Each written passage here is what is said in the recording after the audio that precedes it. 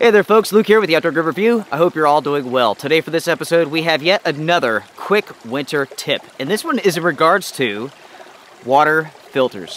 When the temperatures drop below freezing, below 32 degrees Fahrenheit, filters are the last product that you want to use for your hydration needs. The reason is very simple. Once you get water into your filter, it will freeze. And once it freezes, it will expand. And that means that it will begin breaking all of the seals inside of your water filter, which means that it will no longer be effective.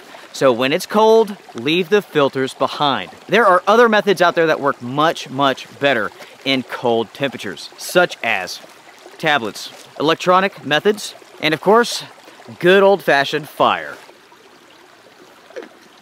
Oh yeah. My friends, stay warm, stay safe. More tips are coming up. If you guys have any questions, you know what to do. I will see you guys around. Strength and honor.